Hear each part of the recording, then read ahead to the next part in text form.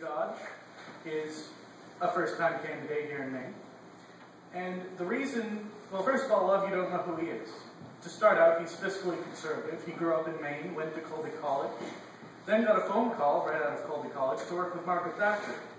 So he went over there, worked with her until her retirement, and now he came back here in Maine, founded the Maine Tea Party Patriots, and decided that it was time to elect, looking at the demographics of Maine, where we're getting more conservative. We finally did win the state legislature and the House and governor's office.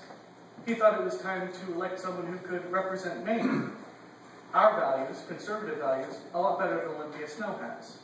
Truth is, Olympia Snowe may not have been the deciding vote in the committee, but she still voted it out of committee. She made that decision. She voted for Obamacare. She didn't have to in the Senate because the Democrats controlled it. She also voted for the bailouts. And if you think that's reining in Obama's spending, or George Bush's, I don't agree.